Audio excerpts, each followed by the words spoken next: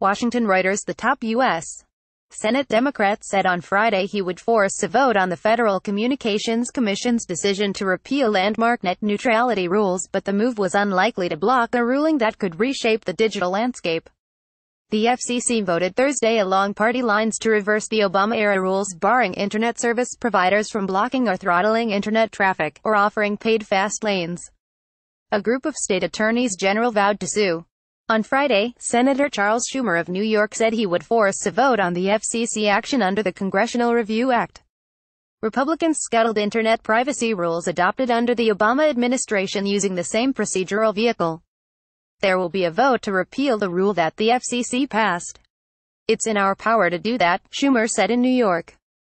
Sometimes we don't like them, when they used it to repeal some of the pro-environmental regulations, but now we can use the CRA to our benefit and we intend to. Senate Majority Leader Mitch McConnell opposes Schumer's effort and backed the FCC repeal, a spokesman for the Republicans said Friday. A reversal of Thursday's FCC vote would need the approval of the Senate, U.S. House and President Donald Trump.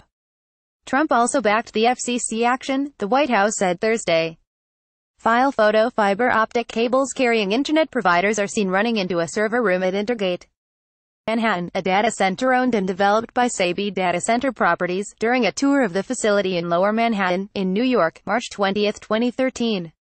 Reuters. Mike Cigar file photo. This week's FCC order grants internet providers sweeping new powers to block, throttle or discriminate among internet content, but requires public disclosure of those practices. Internet providers have vowed not to change how consumers get content. The FCC rules also seek to bar states from imposing their own net neutrality requirements. The FCC said the rules would take effect once the White House Office of Management and Budget approved the new transparency rules, which could take several months. Democrats say net neutrality is essential to protect consumers, while Republicans say the rules hindered investment by providers and were not needed.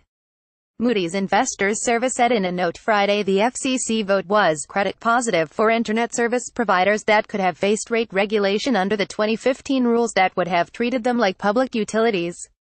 Moody's said providers will tread lightly when it comes to engaging in paid prioritization and throttling, as there could be significant negative public reaction to these acts. Moody's said, at least in the near term, the cost of negative publicity on their existing businesses far outweighs the benefit of additional revenue as these companies can generate from paid prioritization agreements. Reporting by David Shepardson, editing by David Gregorio and Andrew Hay. Your standards. The Thomson Reuters Trust Principles.